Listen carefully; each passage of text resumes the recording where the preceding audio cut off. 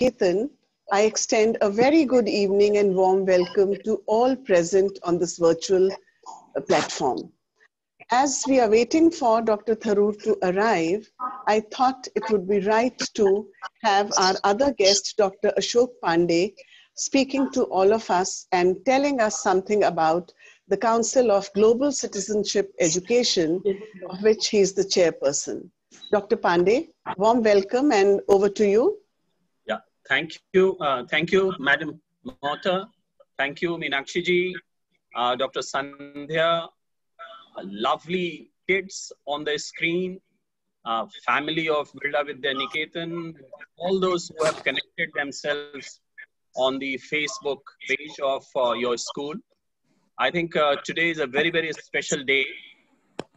United Nations, Dr. Tharoor, who has served in the United Nations for almost 3 decades, will be joining us, and he will give a lot of insight. But today, I was going through his tenure in the United Nations. I think, Meenakshi, there is some noise coming from somewhere, and we'll have to. Yes, even Yeah. I can hear. So, okay. So I was going through what all he has done because he's the chief guest, and all of us are very curious to listen to him. I just want to show you this thick book, if you can see. This is the history of United Nations for the past 70 years. And in this book, Dr. Shashi Tharoor has written a chapter looking back. And he has given his entire story of his career from 1978 onwards, when he joined UNSCR, and then he went to the peace building, and then he came to a very senior position before he came back to India. And he said at one place that United Nations is not just about bureaucratization of our conscience. It is about making a real difference in the real people, which only United Nations can. I think it is a very, very profound statement. Yes. And I was so touched by this statement that I tweeted it today, quoting Dr. Shashi Tharoor. So, you know, this is the background. In 1948, United Nations was formed. And as young kids, you should know that India made a tremendous contribution to that formation. And I want to share with you one little story, which you should be very proud of. You know, when the United Nations was deliberating the Charter of Human Rights, in that there was a sentence that all men are born equal. Now imagine there was one Indian delegate, and she was a lady. She was Dr. Hansa Mehta, and she objected to it in 1948. And she said, why it is all men are born equal? How about women? Does it include women or not? And the entire delegation and the whole body took note of it. And the first amendment to the Charter of Human Rights came after that. And therefore, if you read in that charter, the word is that all people, not men or women or anything, you know, so that includes all. So imagine this is the journey. And then, of course, we were in the forefront. We are the key members body. We are chief interlocutor. Our contribution in the United Nations at all the multilateral agencies, whether it is UNESCO, UNICEF, Food Program, International Labour Organization, UNHCR, but on top of it, the UN peacekeeping forces. You know, I mean, hundreds of our men and women have sacrificed, but I can tell you, if you don't know it already, that the Indian peacekeepers are loved and respected and adored all over the world. There were many conflict zones in the world where the two warring parties in the same country, they said that we will bring in truce only when the Indian peacekeeping forces come here and nobody else. Imagine that is the reputation that we have. And therefore, coming back to the United Nations, The journey began, and in 2015, I will cut short this journey. The United Nations program, it is a spokesperson for everybody in the world, 7.5 billion people.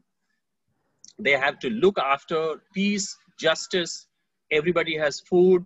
There is no conflict. There is good education. Everybody has opportunities to excel. That is precisely what the United Nations mandate is.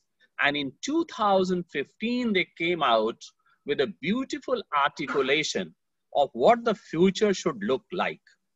And they decided that the future should look like where nobody is hungry, nobody is poor, nobody is denied education, nobody is denied energy, nobody is denied water and sanitation, nobody is denied job, nobody is less or more than anybody else.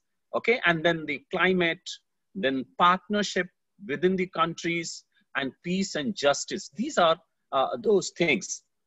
But the goal number 4, particularly, quality education and lifelong learning for all, in my opinion, as an educator, is the fulcrum of all that. And all these 17 goals rest on that. Because if there is no education, I think the rest of the things will fall flat.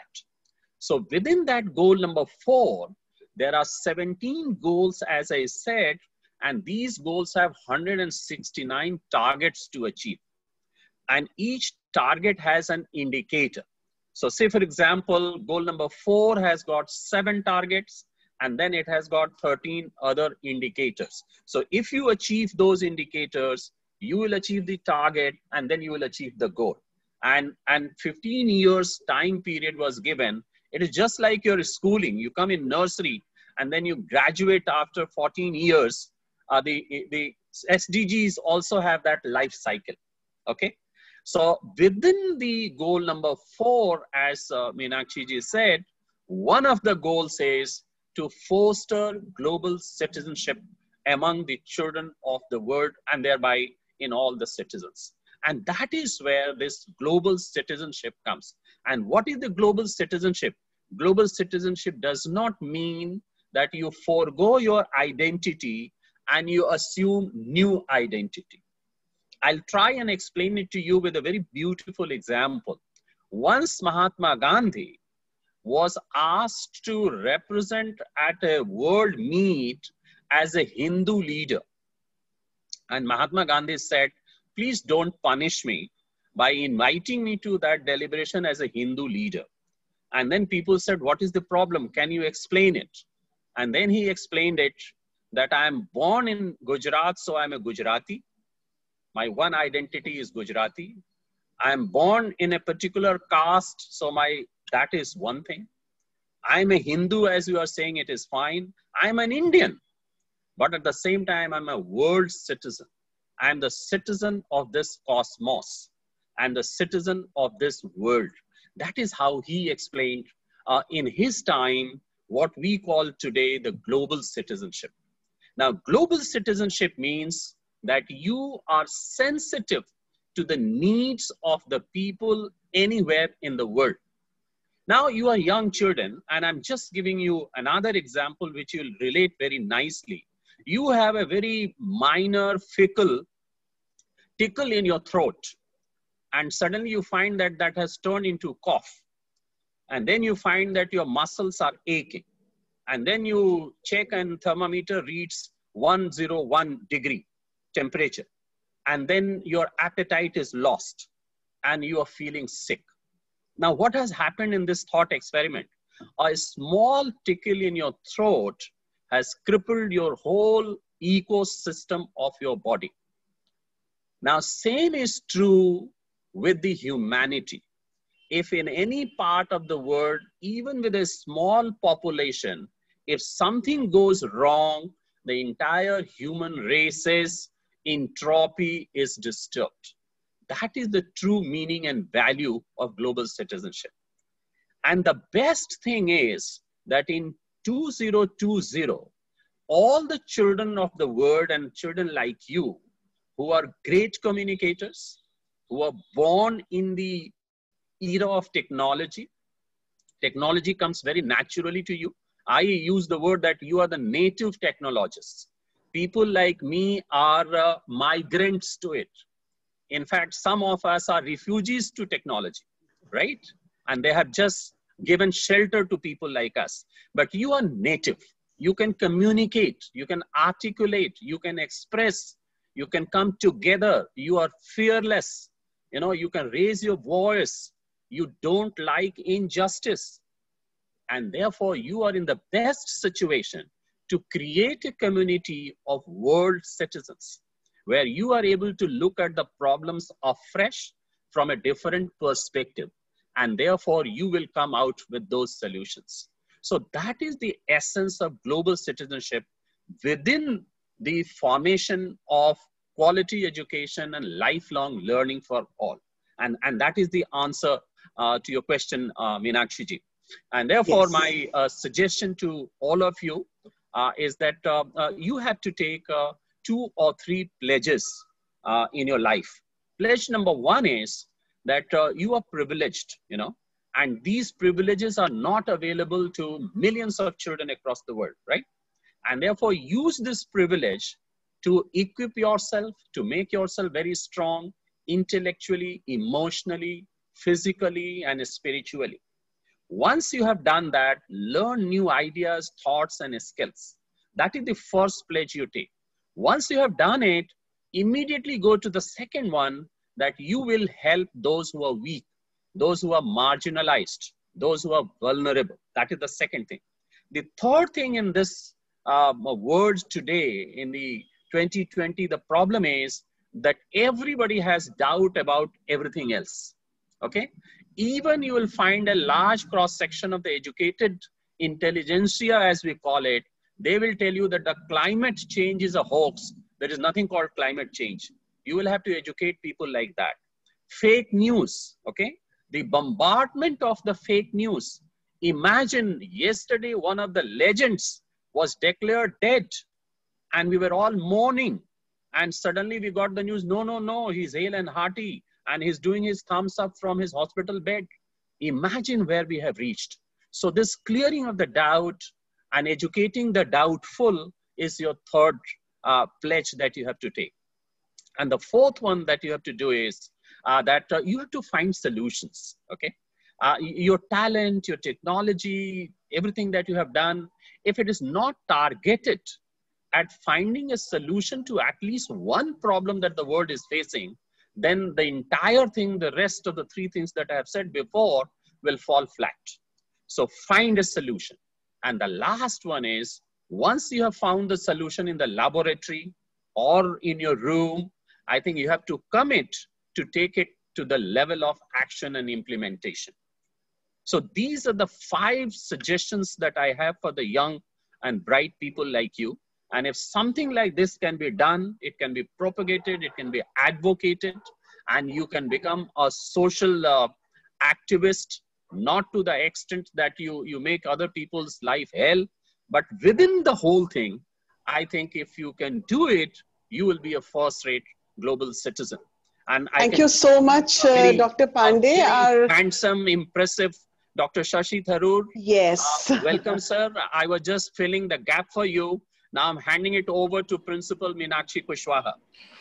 Thank you, Mr. Pandey. My apologies to all of you. I had some serious power problems as well as computer problems all in one afternoon of just in time. Delighted to be with you. Good evening, Dr. Tharoor, and a warm welcome to Birla Vidyaniketan, though through this virtual platform. And I would like to introduce our chairperson, Mrs. Jayashree Mohta, with you. And ma'am, Dr. Tharoor is here. Hello, Dr. Tharoor. Namaskar, so nice. How are you? How are you, Jayashree? I'm very well, and I heard you on the LSD program also about Tharoorisis, and it was just delightful, you know. And I have got that book. It's with me most of the time, and I dip into it a number of times a day, because to a certain extent, I also have the passion for words. And wonderful. I look after a number of schools.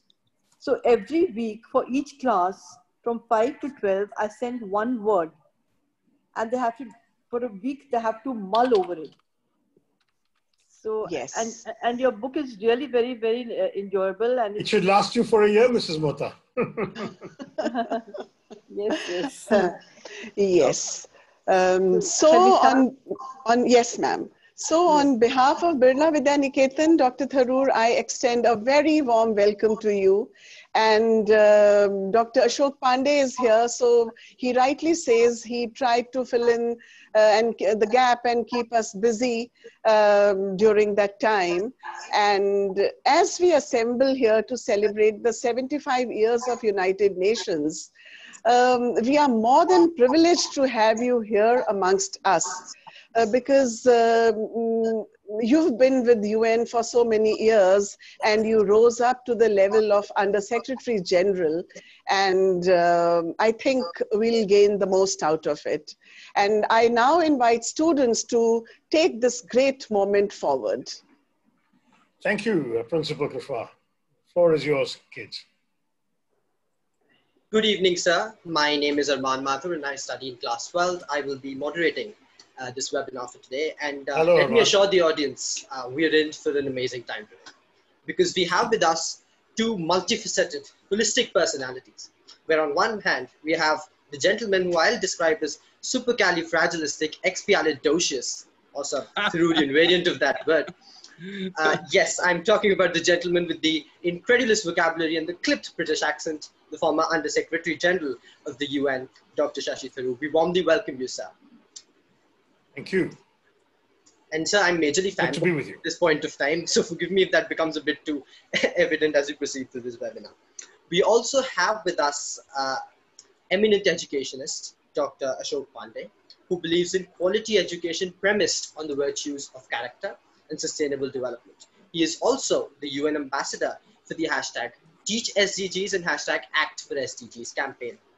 And coincidentally, he received the National Teachers Award in 2012 when Dr. Tharoor was the Union Minister of State to the MHRD. So that's a link we found. Thank you, sir. Thank you. That's great. Delighted to reunite in this way. Reunite on the United Nations Day. That's right, exactly. Thank you. Thank you, Arman. Yeah. Now, in the interest of time, let me begin with you, Dr. Tharoor, and allow me to provide an anchor to our conversation in the UN. You've often said on multiple fora that the UN is a mirror to the world. It reflects our convergences, our divergences, and our differences, and our hopes and our aspirations. Now, when we envisage a world for the future through the prism of the present, especially with COVID plaguing the world, we see a Pandora's box open in front of us. You know, we look to the West and we see US pulling out of the WHO, which seems to be the symptom of this new atavistic, tribalist, isolationist proclivity, whereby nations are portraying that, you know, my sovereignty and my nationalist stance is above multilateral cooperation. And this is manifested in import substitution and protectionism and this whole conversation around deglobalization. So what if the first casualty of this post-COVID world is multilateralism itself, thereby becoming an aberration to this beautiful 75-year-old experiment? And as an inevitable corollary, sir, I have to ask you, as a former diplomat to the UN, what do you suggest that the international community and the UN do to combat or to mitigate this threat? Over to you, sir.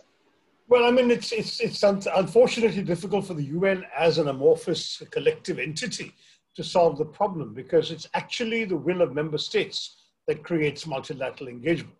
As I've often reminded people, the UN is both a stage and an actor. It's a stage on which the member states come and play their parts, and they negotiate their interests. And then it's only after the member states have decided, granted the political will and the resources required, that the UN as an actor, as the Secretary General or the UN agencies, can go out and do their work. It's very difficult to do something as the UN when you have not been authorized by the member states working as the UN to do it. That is the central dilemma of our global system. Now, when member states were prepared to actually act with a larger regard for the interests of humanity, when they were prepared to sacrifice a little bit of their own selfish national interests in the interests of our collective well-being, then the UN works very well. when the member states disagree, the UN is often paralyzed or ineffective. That is essentially the key problem we have. And if you were to look, for example, at the present crisis, the pandemic was the perfect moment for the world to come together, to collectively understand the virus, understand how to tackle it, share best practices, pool resources and efforts, and defeat the virus. What happened instead? Every nation for itself, massive panic buying of supplies at the very beginning.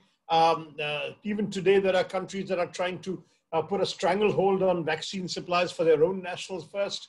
National sovereignty is being reasserted.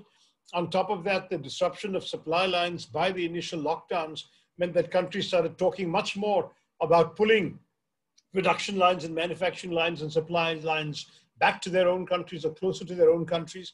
Even in India, we heard the Prime Minister speaking of Atmanirbharta.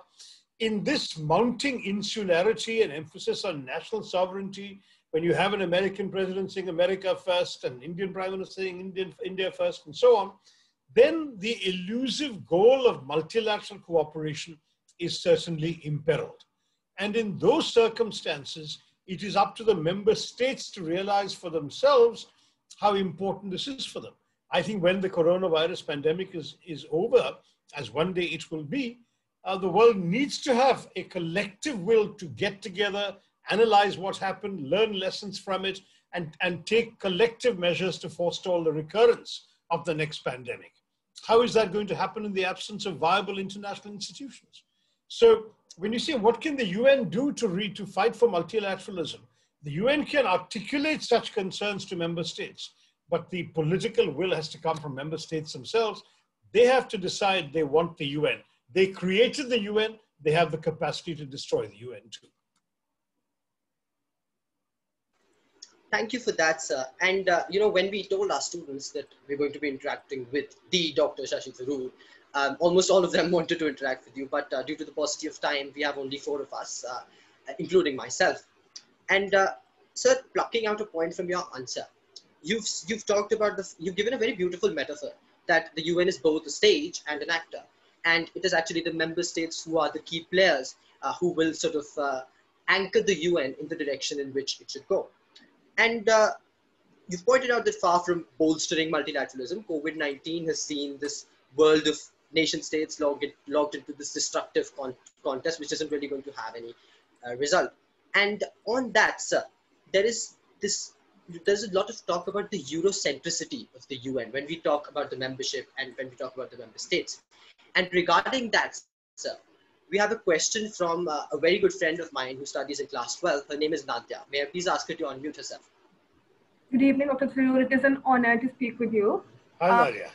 Hello.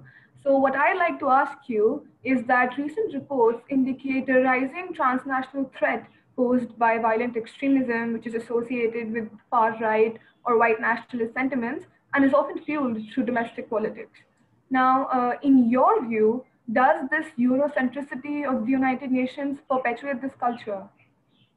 Oh, I think that's a bit unfair. No, I think you can blame the UN for a lot of things, but not for that, Nadia. The UN is not that Eurocentric an organization. Yes, it's located in the West. Its work ethic and habits of organization and structure and performance are probably Western, and Western yardsticks are usually applied.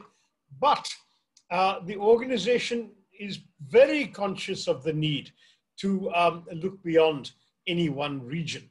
And indeed, as somebody myself who's been privileged to have had a very strong career there, working with people of every country on earth, I never felt for 1 second that my nationality or my color was in any way a factor in the way I was judged. People at the UN, and I speak for the UN Secretariat and the agencies, are judged entirely on their ability to perform and to deliver results. And therefore, I would consider the UN arguably the world's least racist organization. It is nationality conscious for political reasons. It is certainly not at all hospitable ground for things like white racists and people who are anti the Black Lives Matter movement and people who are in any way in favor of vigilante violence against minority groups, who are xenophobes. The UN can simply never be accused of that from my own experience. And I'm convinced that every person I know at the UN wouldn't be working there if they had a slightest racist bone in their body. That was very well put, sir. Thank you. Thank you. Thank you for that answer, sir. And while we're still on the topic of membership of the UN, and while we've got done with talking about the questions on its Eurocentricity, now there is another question which is asked a lot when we talk about this existential crisis which the UN is facing. And that question is about the veto power, about the veto power of the permanent members. And regarding that, sir, we have a question from Gul Mathur of class 12, another student of ours. Right. Good evening, sir. I'm Gul Mathur. I'm from class 12. Right. Sir, hello, sir. The veto mechanism in the UN has been a topic of heated debate. And now with a completely different political reality, with more nuclear weapon states than 1945 and a distinct economic world map, the veto mechanism, I personally think, empowers important nations like that of Mr. Jair Bolsonaro's Brazil to pull out of international obligations. Now, with this in mind, do you think there's a need to alter this mechanism or to at least expand its recipients? Well, as you can probably imagine, Gul, there are a lot of people that agree with you, particularly from those countries that don't have the veto. But you have to understand the historical reasons why the veto was allowed or was created in the first place. You see, between the First and the Second World Wars, there was a similar but less successful global body called the League of Nations. In the League of Nations, however, nobody had a veto. Every decision had to be taken unanimously. And when countries vehemently disagreed, they essentially got expelled. The US never joined. Russia was expelled after its invasion of Finland. Italy was expelled after its invasion of Abyssinia, what we know as Ethiopia, and so on. So that the problem became that the League, by its ways of working, essentially condemned itself to irrelevance because the big powers of the day, and Germany was expelled because of Sudetenland when it marched into Czechoslovakia. So the result is the big powers of the day did not belong to it except for Britain and France. All the other big powers, which were Germany, Russia, Italy, and the US, did not belong or were expelled, and therefore the League essentially was irrelevant. So the Second World War happened, more horrors, the horrors of the Holocaust and Hiroshima and so on. And as the world reeled from those devastating first 45 years of the century, and they said, we have to do something to ensure that the world is in fact not going to be such a disastrous place in the second half of the century. They said, what can we do to design a better international organization that may not collapse or will not collapse as the League of Nations did in merely 20 years? And the answer, they said, is we need a world organization that the big powers of the day will join and will have an incentive not to leave. Now, how do you get an incentive not to leave it? You ensure that the organization can never do anything against their vital interests. How do you ensure that? By giving them a veto in the most powerful body in the organization, in this case, the Security Council, which deals with all issues of peace and security. Which means that if you have a veto, you know your fundamental interests are secure. No one can invade you, no one can sanction you, no one can take any decisions that affect you fundamentally, and you in turn can veto decisions that affect the interests of your close allies and dependent states and so on. And as a result, you will never be tempted to leave because you're secure there. In fact, the Soviet Union realized the wisdom of this when they foolishly boycotted the Security Council. And in their absence from the Security Council, the UN decided to invade Korea and support the South Koreans in the civil war against the North Koreans. And the Russians came scuttling back, but by then it was too late and they realized we should never again be absent. We need to stay here in order to protect our interests. Now, that is the logic of the veto. And in those days, the questions that the founding members asked is, which of the countries we can't do without? In those days, said if tomorrow India leaves or Brazil leaves or Nigeria wasn't even there, they were still a colony, it doesn't matter. But if Britain leaves, because there was the world's biggest empire at that time, if the Soviet Union leaves, if America leaves, then our organization is doomed to irrelevance. Now, you're right in saying that that reflects the geopolitical realities of 1945 and not today. So the question is, why do these countries have the veto today and not Germany or Japan, which are the third and second largest donors to the UN? Why doesn't India, which is the world's largest democracy and will soon have the largest population in the world, why doesn't no African country have a veto? Why does no Latin American country have a veto? Well, the answer is that in order to change that situation, you need a consensus of 2/3 of the member states of the organization. And that hasn't been forthcoming on any formula. So we are carrying on.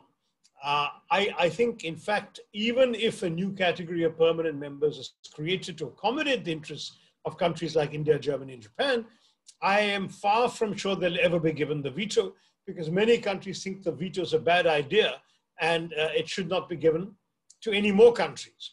Others say, well, why don't we dilute the danger of the veto by saying, yeah, okay, we'll give you all the veto, but now in future, one veto alone will not stop the UN acting. You need 2 countries to veto something for it to act. All these are brilliant ideas, but how are you going to get them into an amendment of the Charter without the consent of the very countries whose powers you're intending to dilute? I don't think it's going to happen. So I think we just have to live with that structure for now. But Security Council reform, to make it a more representative body, will be absolutely essential if the body is to be seen as legitimate around the world.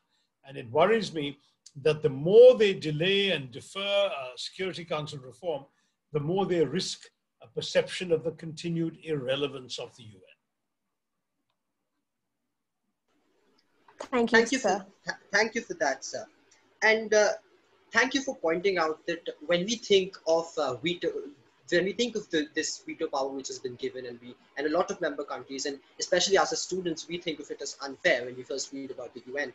But a more pragmatic, closer look at the veto power tells us that it was brought in as an incentive, and we still need it as an incentive because many of the superpowers might not even agree to cooperate if the veto is taken away from them. And that's why you've focused and emphasized on the Security Council reforms to make it more representative. And I think that's a very, very salient point, which we really need to realize. And now, sir, moving on from the membership aspect of it to the broader contours of global geopolitics.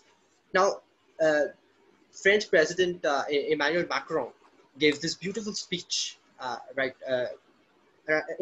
the end of September to the United Nations General Assembly. And he had pointed out that the UN had risked its powerlessness, and the UN Security Council, which was supposed to guarantee peace and security, were clashing on, 2 of the main powers were clashing among themselves because of this, again, this proclivity, which I pointed out at the beginning, this need for hegemony. And this was basically a reference to the Sino-American tensions. And talking about China's rise as an emerging global power, a friend of mine, his name is Adnan, and he studies in class 11. He has a question on that aspect. Good evening, sir. So first of all, I would like you to know that currently I'm in the process of going through and reading through your book, The Paradoxical Prime Minister, and also on the quest of, when can I use my new and enhanced vocabulary, whether it's Nolgoster or defenestrate. So coming to the question, sir, back in 2016, you talked about that the world is moving towards a post-superpower epoch with Martin Jacques, and also considering the China's paradox, and apart from building up a rally of resistance, what, according to you, sir, should be the building blocks India should look at right now, considering its personal growth? What an interesting question. First of all, I thought you were going to say that my prediction of 2016 seems to have not worn very well, because clearly instead of a post-superpower world, we're looking at a second superpower on the rise in terms of China. And yet I would argue that the more significant powers that rise, the greater the prospects of us not thinking in those binary terms that your parents' generation will remember from the Cold War. And that's really I think the defense that I could give you for my statement of 2016. But when you say, what should India do? I mean, I could give you a very long and complex answer, and many of my books have addressed all of this, but the simplest answer to my mind is we have to get our act together first at home.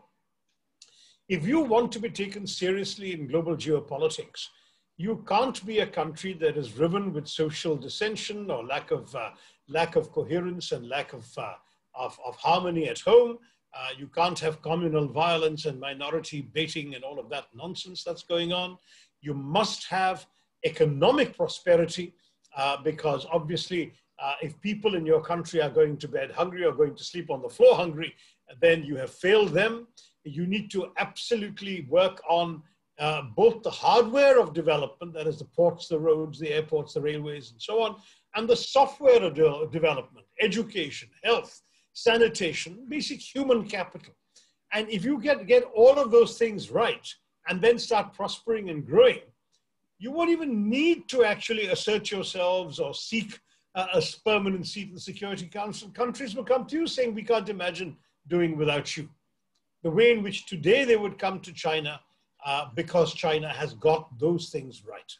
You see, we used to have only one aspect of that right. We were a country that was an extraordinarily, in fact, an astonishingly successful example to the world of the management of social, religious, linguistic, and ethnic diversity within the framework of a thriving democracy. We were relatively less successful economically till about the 90s, and then we picked up until about the beginning of this decade. We were a success story economically, and at that point, those were our peak years when we were the world's fastest growing free market democracy, thriving, energetic people with a sense of vision for the future.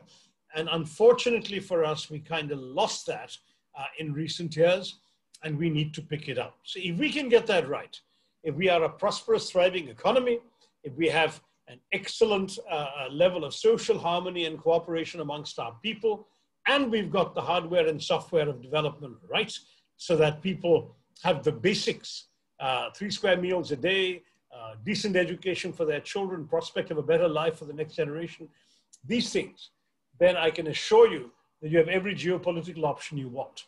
But you cannot go around talking about being a superpower when you're still super poor. Thank you so much for that, sir. That was a very, very, very comprehensive answer, and I think it speaks for itself. I just want to thank you, sir, on behalf of all the students of BVN for taking out the time to interact with us, because this is really a once-in-a-lifetime opportunity for us, especially for me. Arman, since I'm late, and I know you have at least one more question that you couldn't ask, I'll let you ask it.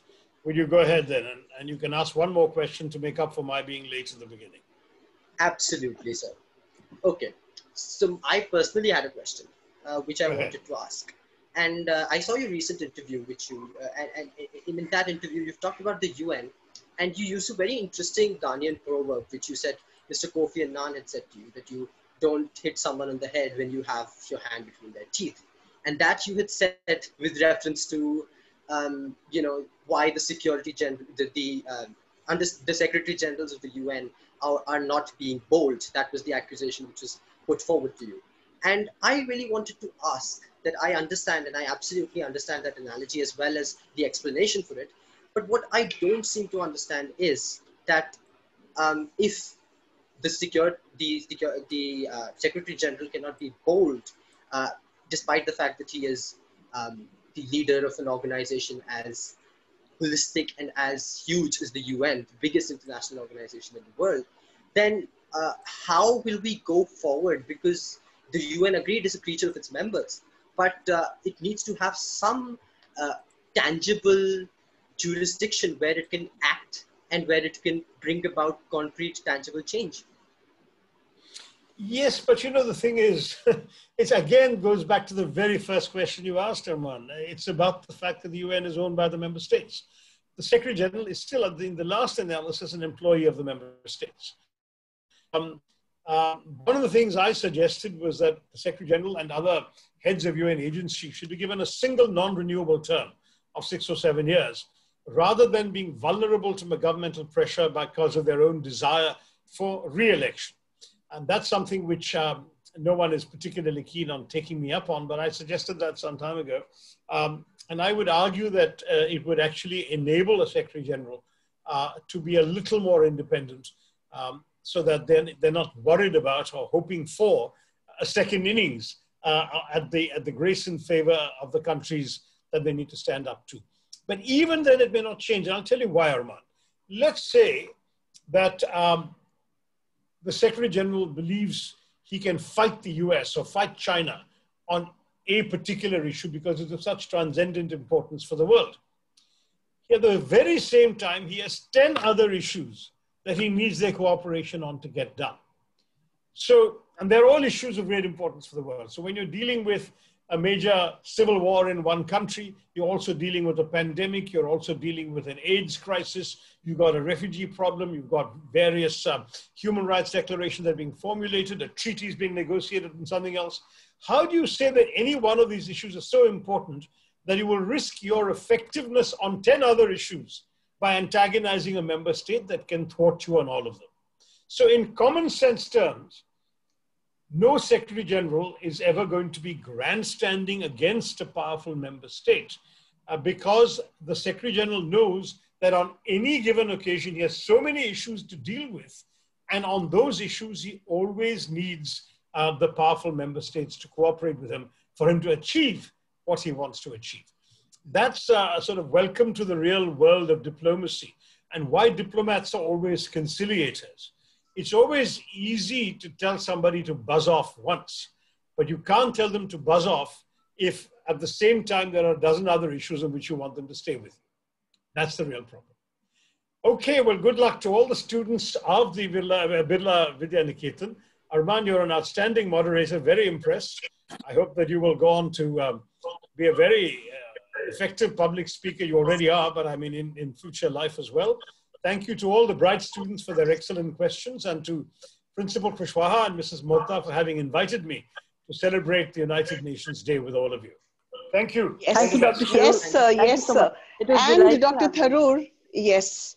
And Dr. Tharoor, your quotation, India matters to me and I would like to matter to India. It's such a powerful quotation and extremely meaningful, you know. And I feel that it matters to us as a school community and to inspire something out of it, that how much can we and should we matter to the nation, more than the nation mattering to us. So thank you so much, Dr. Tharoor, and I'm glad you were late because we got 30 minutes of yours instead of 20 that you had promised. Thank you so much. I have a 5 o'clock engagement, so I knew I had a little more time. Thank you so much. Thank you so much. Thank you. Bye-bye. Thank you, Dr. Tharoor. Yeah. Thank you, Dr. Pandey. Thanks for filling in the breach. Much appreciated. Thank you. It was a privilege. Yes. So now, Dr. Pandey, we have questions for you also, and would request you to give answers if you don't have any other appointment after that. I have the appointment, but I don't want to disappoint some of them. And therefore, my request is if the questions can be asked straight away. Okay. And if I have the answer, I'll give you maybe next 10 minutes. All right, done. Okay. Done. So 10 more minutes, not, right? Depriving anybody of anything, just because in the interest of time, we will have to make this concession for me. So 10 minutes. Thank you. Okay. Okay, sir. Let's just rush through the questions then. First up, sir, we have a question from Ishatkar from class 11. Good evening, sir. I'm a commerce student, and I would like to ask that the development goals are too ambitious, but aren't they way too costly, as estimates vary from $3.5 trillion to $5 trillion a year? The global budget is $135 billion a year. Isn't this way too much for spending on SDGs while still we are facing many challenges? What's your view on this, sir? Okay, I'll tell you one thing. What you have asked is very interesting. What you are suggesting is that we have to spend a lot of money on too little thing to achieve. I think that perception is not correct. You see, if we don't spend on those, nobody will survive to spend this lot of money on anything else. Let us put it that way. After all, if we have money or if we have to generate money, it should be spent on what? It should be spent on 7.5 billion people. How can we sleep ourselves when somebody is not sleeping because they and their children did not have a meal that evening, right? I mean, that is something that we have to think about. How can we live with global average temperatures shooting up? How can we live with so much of inequality, injustice, child trafficking, conflict? do you think we'll have to pay a lot more price when it hits us than we have to pay now? And therefore, this perception has to change. This is number one. Number two, one person, one body, one nation does not have to spend this entire amount of money, right? And it doesn't have to be spent tonight, you know. It is a longitudinal investment. It is all across the world investment. And it is for today, it is for tomorrow, and it is for the posterity. So if you do these breakdowns with your knowledge of commerce and accountancy, I'm sure you'll be convinced it is every single penny being spent for its worth. Thank you, sir. Thank you for that, sir. And in your first conversation with Mota ma'am, you talked about the national education policy. And you've talked about how you're very optimistic about it, and you feel that with certain caveats in implementation, it can do very, very well. Now, regarding that, sir, we have a question from Sneha of class 11. Okay, Sneha. Good evening, sir. Good evening. My question to you is, how do you view the enactment of the new education policy in reference to the 4 Sustainable Development Goals surrounding equality in access to educational opportunities? Yes, absolutely. You see, a person like me is so happy, you know. Jayashree ma'am asked this question, is it in the framework of internationalism? I think I will complete that answer, which serves the purpose now also. You know, in the very preamble of the national education policy, it talks about 3 or 4 things. And that about, you know, sums up the entire philosophy of it. The first thing is it talks about India's knowledge system and India's philosophy of education and well-being of all. This is the first thing it talks about. The second thing it talks about is the obligation of every country, you know, to mainstream itself into the world body. So one of them is United Nations that we are talking about. The third obligation is that, you know, the 75 years after independence, you know, now we are in 2020 and the aspirations have changed. You know, can we live today with what we lived day before yesterday? No, it is not possible. You know, you are different from your predecessors 10 years ago. You are much more different from your parents, from your grandparents, you know. People like me and Mrs. Kushwaha, we have seen children for decades, and we know how the generations are changing in their aspirations, in their understanding, and in their abilities, right? So this is the 21st century reality. This is the third thing. And fourth thing, of course, is India is a vast country. You know, today 300 million children like you go to a school, and 200 million children like you have dropped out of the school just because they could not continue it for many reasons, you see. And there are another 200 million children between the age of 3 to 6 who do not have any access to education, and the governments have never thought of their education. So in this education policy, we are going to bring those 200 million before age 6. We are going to bring back those 200 millions who have dropped out, and we are going to ensure a quality education for the 300 million who are coming to schools. So these are the 4 obligations which define the entire tenet of new education policy. Thank you so much, sir. Thank you, Sneha. Yeah. Thank you so much for that, sir. And another thing which you said when you were giving that introduction was that the 4th SDG regarding equality and equality education and the promotion of lifelong learning opportunities, that you call the fulcrum of all the 17 SDGs. And regarding the 4th SDG, we have another question from Vedangi of class 11. Okay. Good evening, sir. Good evening, Vedangi. Good evening. The 4th Sustainable Development Goal ensures exclusive and equitable quality education and promotes lifelong learning opportunities for all. However, currently, a lot of students have been facing problems in coping up with online education.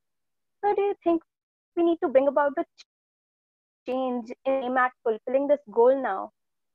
Yeah, of course. You know, what has happened is, I'll tell you a bit of statistics. when we started this journey of sustainable developmental goals in 2015, the aggregate index at which the world stood at that point of time in what we call Social Progress Index, SPI, covering all these was 69 point out of 100, right?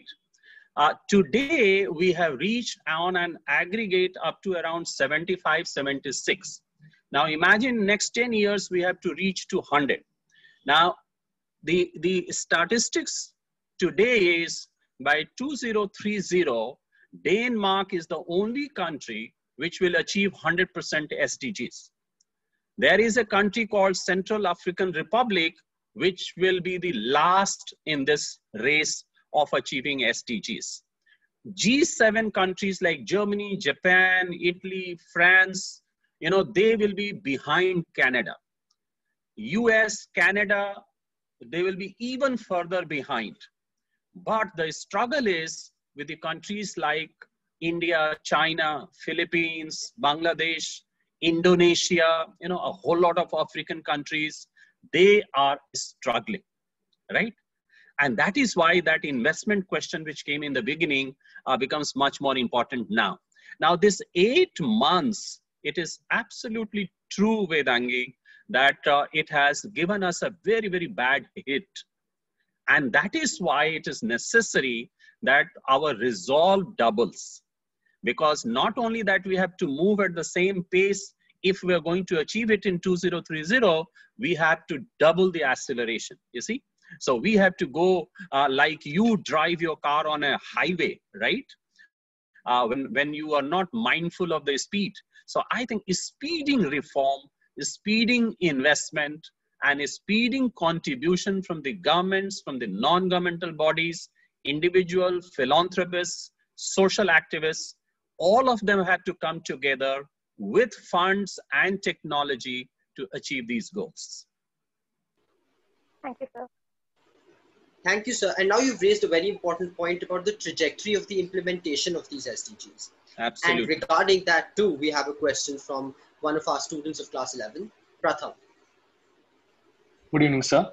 Yes, Pratham. The trajectory of implementation of the 17 Sustainable Development Goals has been hit up by the current going pandemic.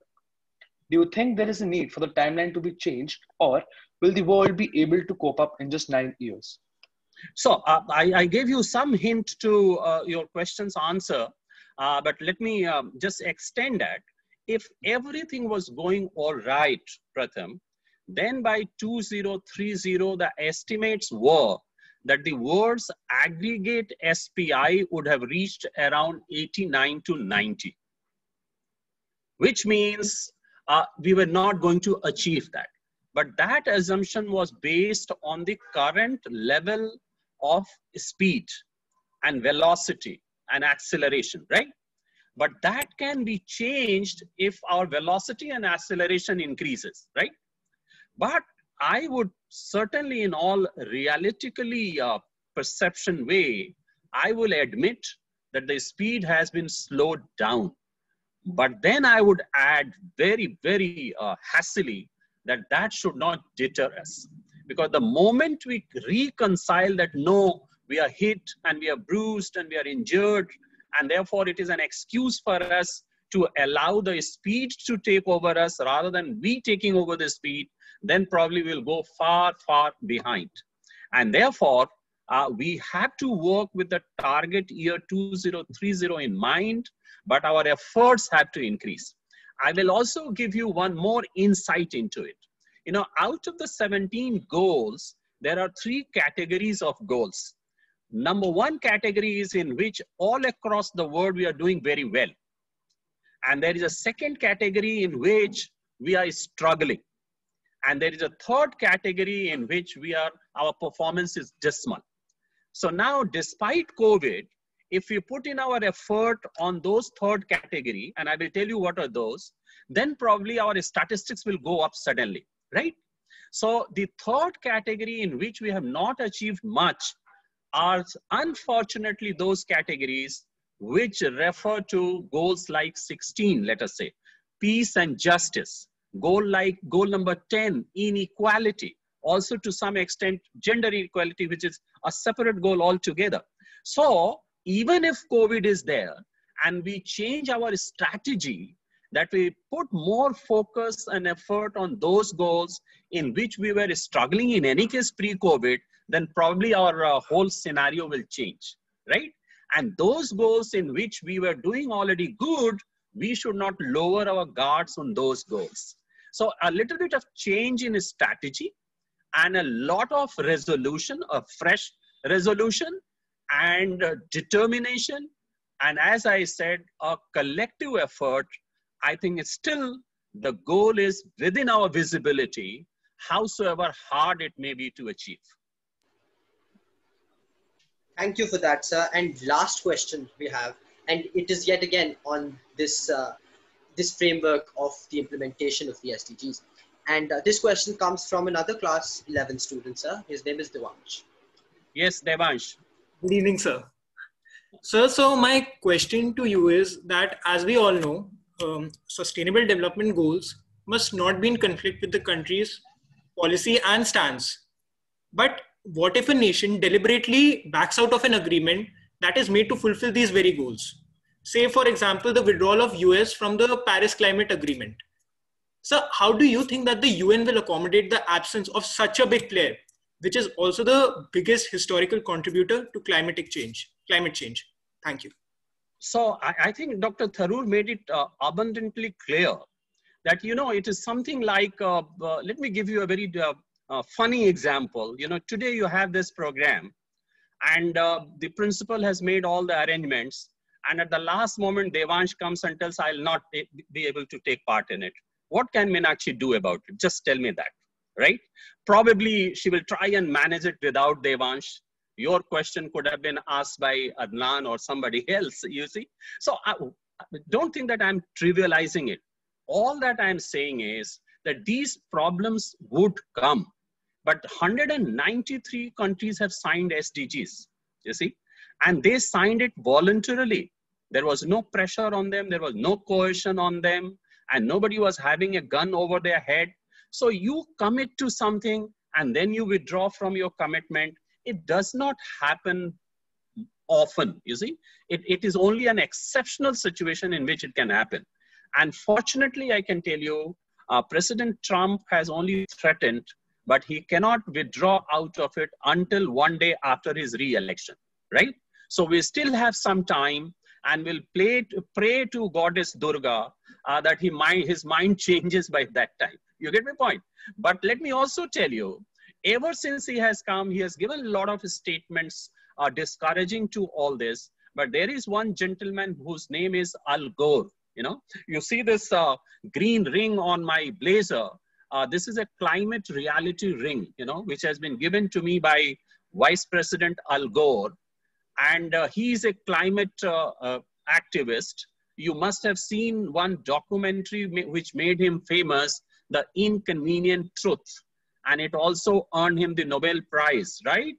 He said that if President Trump does less, people of America will do more. I think that's about sums up your answer to your question is, if President does less, people will do more. Thank you. Thank you, sir. Thank you so much for that, sir. Now, may I just invite upon Principal Ma'am to provide a vote of thanks. Thank you so much, Dr. Pandey. We had a wonderful session, and I'm sure my students got a good insight into the UN and the SDGs today. And I think it was a very enlightening session today. Thank you so much for giving us those 15 more minutes. Thank you, Dr. Pandey. Thank you very much. Thank you, Sandhya ji, and all these students. Every bit of it. And I look forward to meeting you very soon, as this crisis is over. Privilege will be mine, ma'am. I'm looking forward to that. But I must compliment Jashi ma'am and Kushwaha ma'am, and as a parent, Dr. Sandhya also. What a brilliant group of children. I knew it in the beginning only, and they have revealed it absolutely fantastically. Thank you so much. We have good teachers also. Absolutely. It goes without saying. Yeah, goes without saying. Thank you very much. Thank you, God Dr. bless you Pandey. all. For an enriching session, absolutely. On behalf of all the parents, I would just like to thank Principal Ma'am, our chairperson, and Dr. Pandey as well for a wonderful and enriching session on the UN. Absolute delight to hear you, sir. Thank you. Thank you, sir. Bye-bye. Thank you very much. Thank you so much. Thank you, ma'am. Thank you very much. Thank you. Thank you. Thank you. Bye-bye. Thank you. Very good, Meenakshi.